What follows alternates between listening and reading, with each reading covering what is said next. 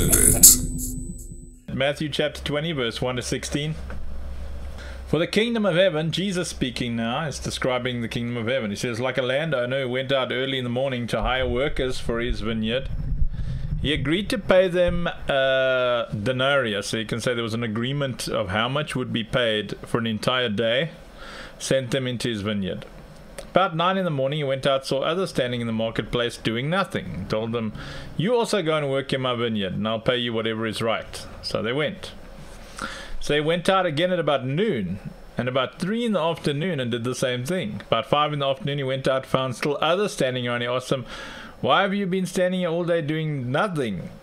And the guys said, because no one's hired us, they answered. So he said to them, you also go work in my vineyard. When evening came, so obviously those dudes work long days. When evening came, the owner of the vineyard said to his foreman, call the workers, pay them their wages, beginning with the last ones hired, going on to the first. The workers who were hired at about 5 in the afternoon came, and each received a denarius. So when those who came who were hired first, they expected to receive more. But each one of them also received a denarius. And when they received it, they began to grumble against the landowner. These who hired last worked only 1 hour, they said. You have made them equal to us, who have borne the burden of the work and the heat of the day. But he answered one of them, I'm not being unfair to you, friend. Didn't you agree to work for a denarius? Take your pay and go. I want to give the one who was hired last the same as I gave you. Don't I have the right to do what I want with my own money? Or are you envious because I'm generous? So the last will be first, and the first will be last. Behold, Jesus says, I am coming quickly, and my reward is with me, to give to everyone according to his work. I'm the Alpha and the Omega, the beginning and the end, the first and the last. Revelation 22, verse 12 to 13. Now, what you need to understand about this parable is it's so important to stay in your own race lane and mind your own business. Work out your own salvation, fear and trembling. A lot of people have an entitlement spirit, and they say, I've been serving in this ministry for 20 years. I deserve that leadership position. And this person's been here for 6 months. They got the position. This is unfair. But it's not your place. It's not your house. You're not in authority. The guy who owns the land is, you know what the golden rule is? The golden rule is that you as the gold makes the rules. You don't know what God is busy with in your life. So when you look at other people and you see, man, that person's got a new car, and they've got nice clothes, and they've got a watch, and they hardly do anything, and here I am slogging and slaving every day, and I've got nothing. That's your race lane. You got nothing to do with that person's life. You got nothing to do with who blesses them, whether it's God or man. Work on generating favor in your own life, and God can bless you. Humble yourself in the sight of the Lord, and he will lift you up. You stay in your race lane. Your battle is your battle. Your war is your war. Stay in my race lane. This is a race that I'm running. I've got a particular job. Every now and then I'll invite people to my race lane and say, listen, I've got cool strategies over here. And often people say, no thank you. And then I'm like, that's fine, that's cool, man. I let them run in their race lane. I don't resent them for wanting to run in their race lane.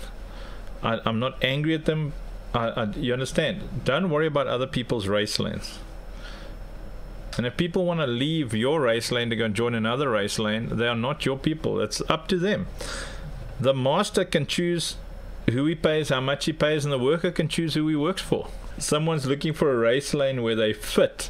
They don't fit into your church. They don't fit into your race lane. Now you want to go to a different race lane, and now you label them. That's wicked, man. You narcissist. They must commit to the kingdom of God and serve where God places the members of his body.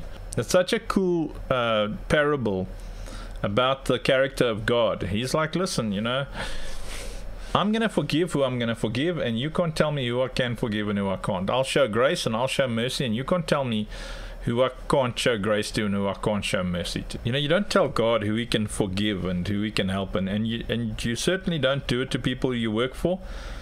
And if people don't want to work for you, if people don't want to volunteer with you, Like realize, okay, either I'm not being clear about my race lane. Not everybody's going to agree with you, but don't on purpose make it as hard as possible for people around you. You want to generate favor with God and with man. You have to ask God, Lord, give me the wisdom to generate favor with people.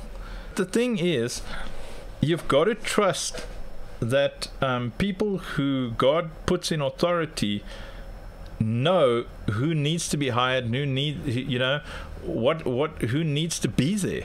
I like to say I don't get what I pay for, I get what I pray for. So I praise God. Like no one in this ministry, I mean, I think most people in our ministry get paid 10% of what they're worth, and that's like still a lot for us. What we pay is like a lot for us as a ministry, because we really focus on feeding the poor, and we don't want to be too heavy on the staff side. But the more competent the people are that you hire, the bigger numbers you can handle, because there are levels of competence. There are levels. So some people can handle pressure where they look after 20-30 people a day. Some people can handle hundreds. Some people can handle thousands. They're captains of thousands, captains of tens of thousands, and captains of tens of thousands, they are expensive. You want someone who's going to help you feed 14,000 children a day, and you want their full attention, you better make sure that they worry about nothing else in their life. When you get offended at what other people are being paid, it's because you don't understand the excellence is expensive.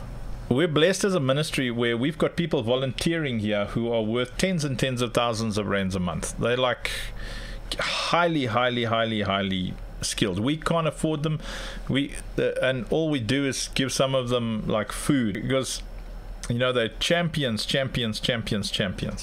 So sometimes we get what we pray for, but most times you'll get what you pay for. Whoever has your ear has your heart. Whoever has your heart orders your steps.